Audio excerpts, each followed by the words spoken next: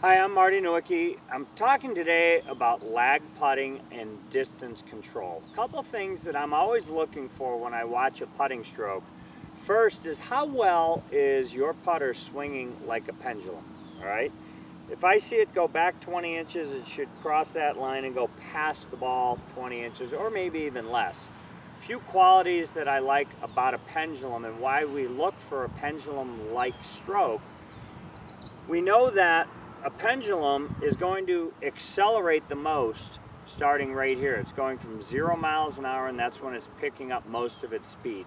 We also know that at the very bottom of its arc, it is at top speed. It's no longer accelerating or decelerating for that matter. Contrary to what you might have heard on a telecast where someone would say, look at how so-and-so accelerated through the ball, we know that that's really not happening. All right, good putters have the putter really on cruise control while it's going toward the ball. In order to swing the putter like a pendulum, we really need a solid base. So what I like having people do is touch the tops of their kneecaps, maybe take their tailbone back a little bit, and then get nice and tall and sturdy. The ball of foot, kneecap, top of spine, or ball of foot, kneecap, back of armpit lined up properly.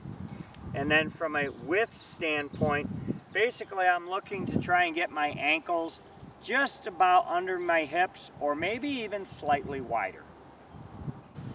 I'm trying to just get this one close. I've got about a 55, 60 footer. It's a big breaking putt. If you ever wanted to make a putt, you need three things to come together. I need speed first.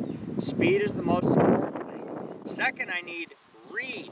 I've got to be able to identify how much a ball is going to curve. And then the last thing I need to do is I need to both aim the putter and start the ball on the line that I'm trying to start it on. So in this case, I'm just looking to two-putt and get out of here. So I've lined my ball up, I've now matched my body, gotten my posture, aiming the putter, and if I can match all three things,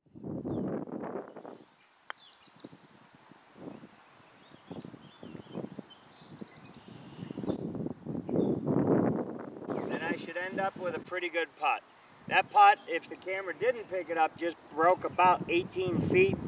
I've got a nice little tap in left for my par, and I'm off to the next hole. So speed control first, read second, and then can you start the ball on your intended line? And when you marry all three of those variables together, good stuff happens.